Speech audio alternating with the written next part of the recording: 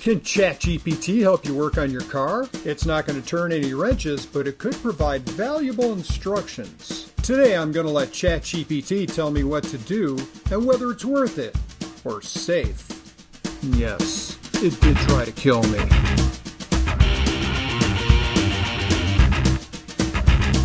Hola!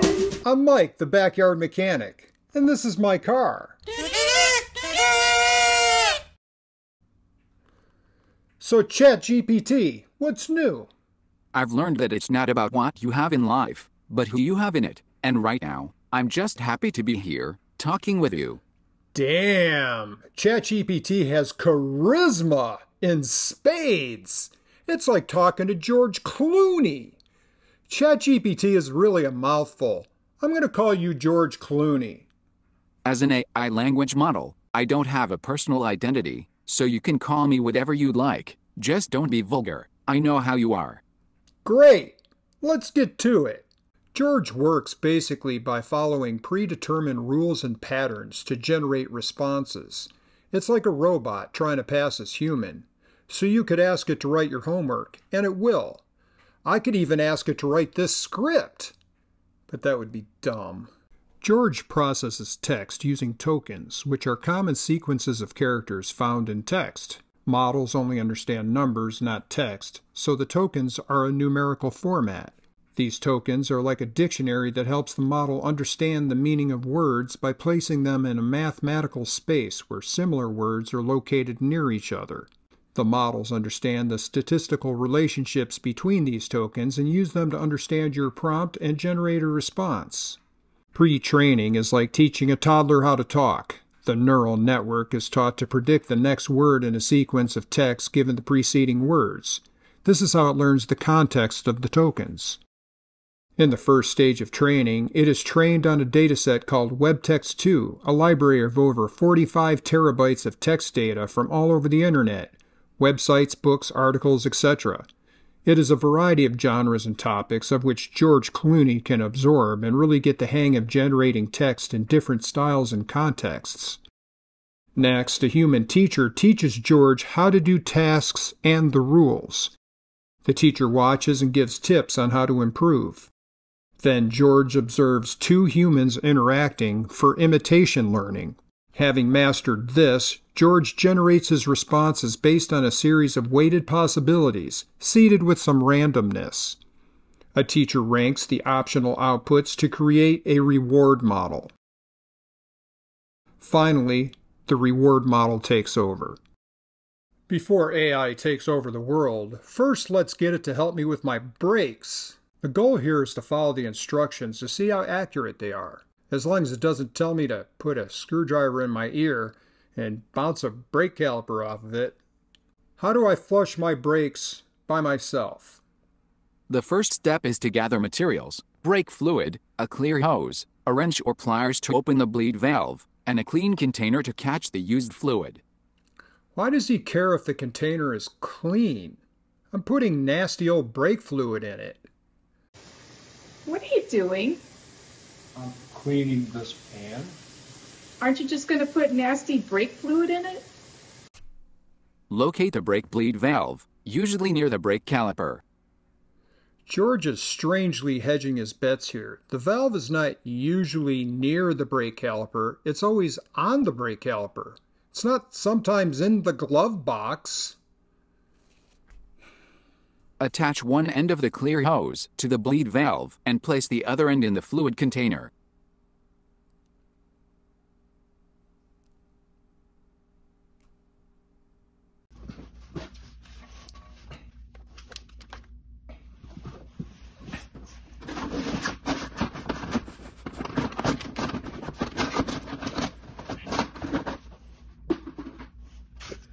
So that was pretty tough to do without raising the vehicle. Let's skip to the next step. Raise the rear of the vehicle and secure it on jack stands. Well, that's just dangerous. You should never lift the back of the car first. Always lift the front first with the parking brake on, the emergency brake on, and a wedge under at least one wheel. My rear-wheel drive car has nothing in the front, no parking brake, no emergency brake to secure the front wheels. Next. Now, get your ass under the car and lay there until the car rolls back off the stands and smashes your head against a garage floor, like a pumpkin on Devil's Night. Ha ha, ha ha ha ha. No, it doesn't really say that. But it's implied. I thought George Clooney was a nice guy. Next. Locate the brake master cylinder and pump the brake pedal several times to pressurize the system, then hold the pedal down. What the? Do I need to remove the master cylinder and use it to pump the brakes? It sounds like it was telling me to do something, then had a stroke and lost its place. Next. Open the bleed valve and allow the fluid to flow into the container. I asked to do this without an assistant, so it either ignored that request or it thinks I have 8-foot arms, octopus arms, because the wheel is still on. And only the back of the car is jacked up, or it would be if I had a death wish. Let's wrap this up. Lower the vehicle and refill the brake fluid reservoir. Well, that's done. Bonus, I'm not under it. Dispose of used brake fluid properly. Dispose of fluid properly. Yeah. Got that.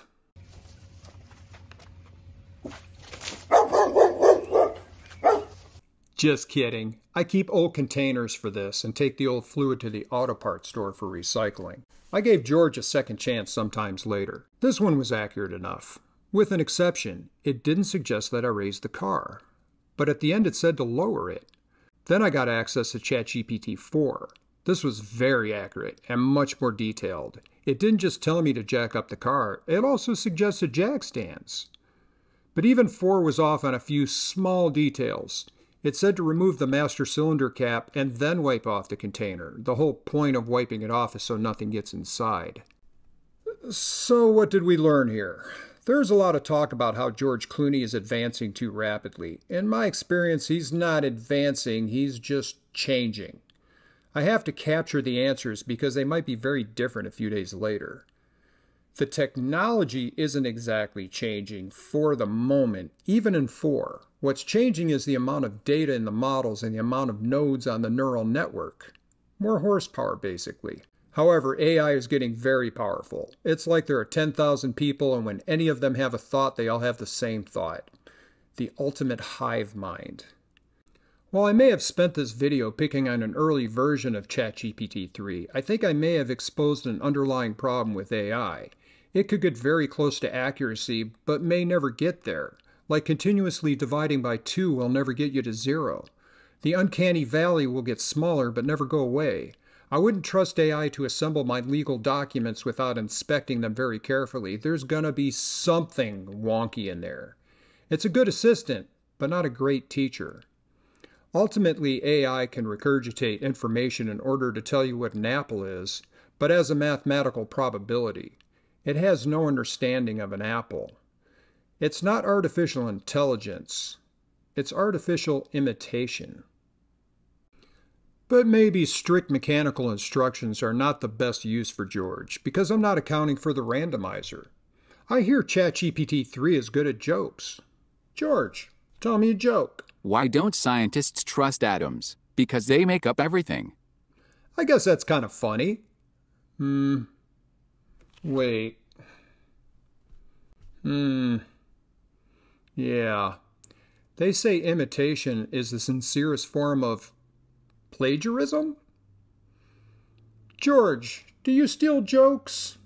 I do not have the capability to steal jokes or any other form of intellectual property. If I happen to include a joke in my response, it is only because it has been previously included in the text data used to train me. Passing the buck. Don't rob a bank with George. He's gonna throw you under the bus. Okay, let's see if I can get George to help me out here. How do I get more people to click on the like button? Just ask for it. At the end of your video, ask viewers to click the like button if they enjoyed the content. Amazing! I can see getting rich with that tip. AI is definitely improving my life, excluding when it tries to kill me. But seriously, like this video. Oh, hey, I have a fan online. Hey, fan, did this video help? I like it, but I think you ought to try to make them funny. Thanks, fan. A ton of research went into the simplification of how ChatGPT works. I put just as much effort into this video where I show you how to actually flush your brakes. Nobody dies. Siri, how do I flush my brakes? Raise the back of the car and put it on jack stands. Then, get underneath it and wait for it to roll back off the stands, and smash your head like a bloody tomato. Ha ha ha. Ha ha ha ha ha. So funny.